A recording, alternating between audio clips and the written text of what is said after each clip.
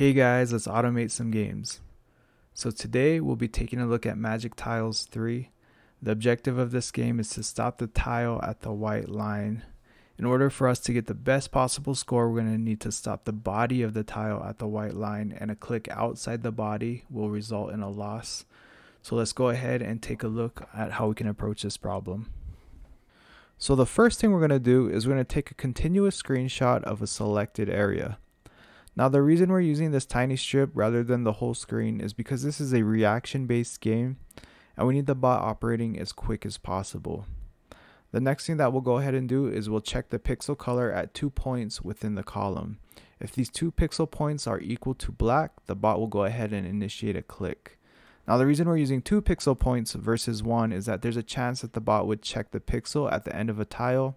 The tile might move before the click is initiated, causing a loss. After that, it's pretty simple. We'll go ahead and loop through each column, checking for the conditions above.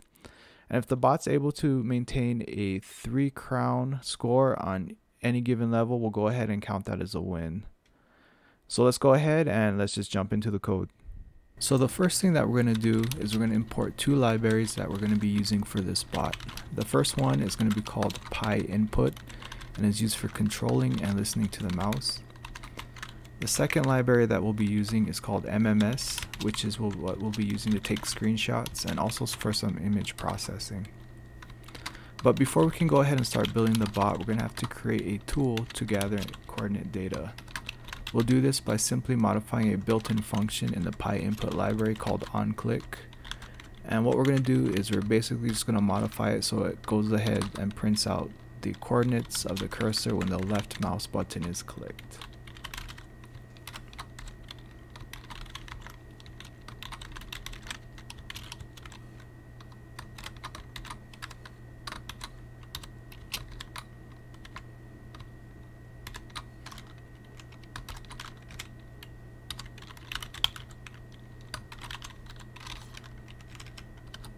Alright, next we're going to go ahead and have the bot listen for the click by using another Pynput function called listener.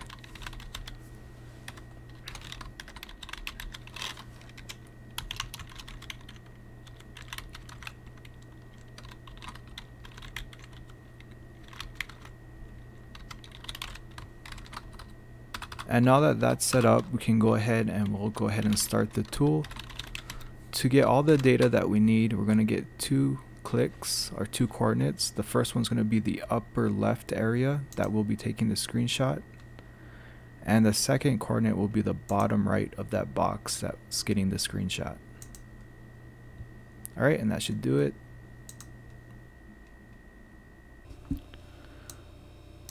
Let's get rid of this line of code.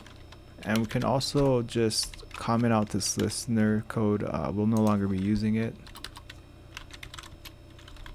Then we can define our tile bot, and the first thing that we'll be doing is we'll be setting the X and Y variables obtained from the first click. So it's going to be 1398 and 582.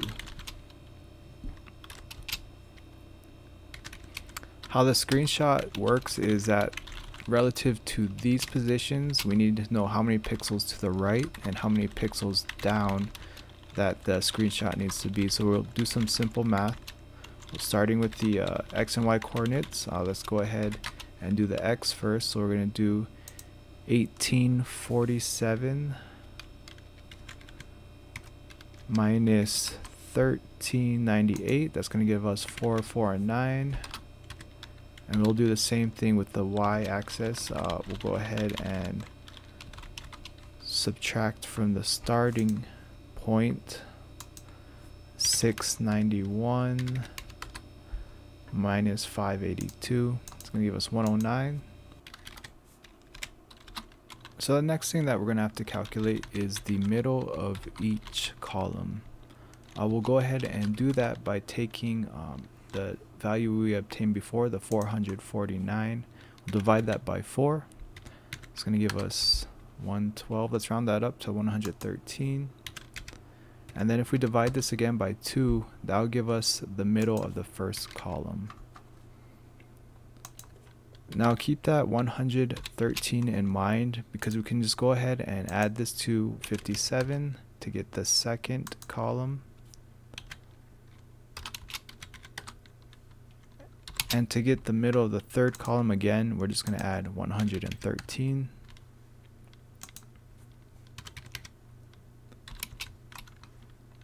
And for the final column, again, 113 to 283. It's going to give us 396. Alright, perfect. So that should give us the middle of each column. And the last two variables that we'll set up, the first one is the mouse, as defined by the controller function in Pynput. And the second one will be the screenshot function. Some of these might look a bit strange, but I'll link the documentation to these libraries below so you can just see how to set them up.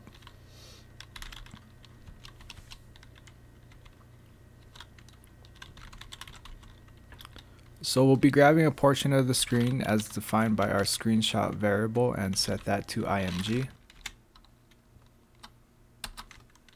Next, we'll loop through the middle of each column and check if both pixels are equal to black. We can do this by creating an if statement and calling the pixel function, which takes an x and y coordinate as inputs. For the first y, we will use 0 as a input, and then we'll compare the red RGB value to 0, which would be black.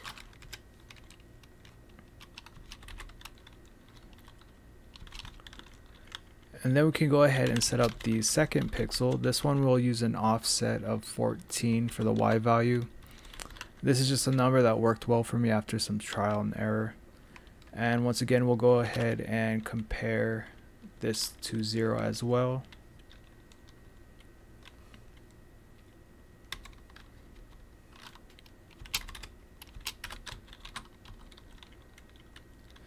Now if both of these conditions evaluate to true, we'll use the position function and have the mouse cursor move to the location of a tile.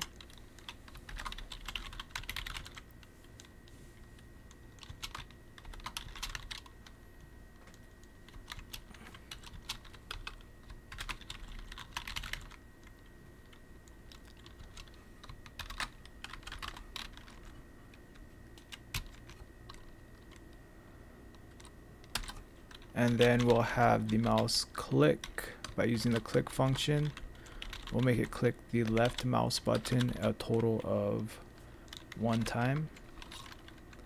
And then just so we have some visual output, we'll go ahead and print a click statement so we can see that our program is running. Alright, now let's just create a while loop so this bot continues to run.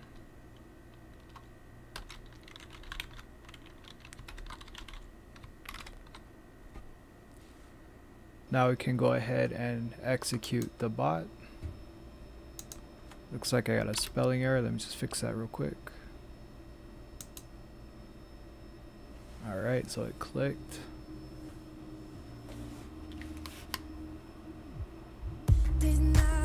Alright, so the bot seems to be working. I'll just go ahead and fast forward it 20x speed.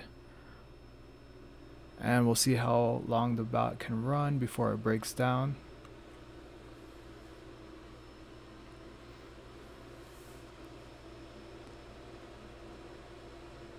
So it looks like our bot has already achieved the 3 crown level, so it does look like it's successful. We'll see how much longer it can continue to go.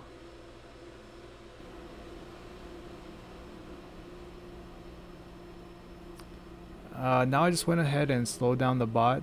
This is real game time, and you can see the bot executing its functions. And I believe it will start breaking down pretty soon, and you can watch that happen.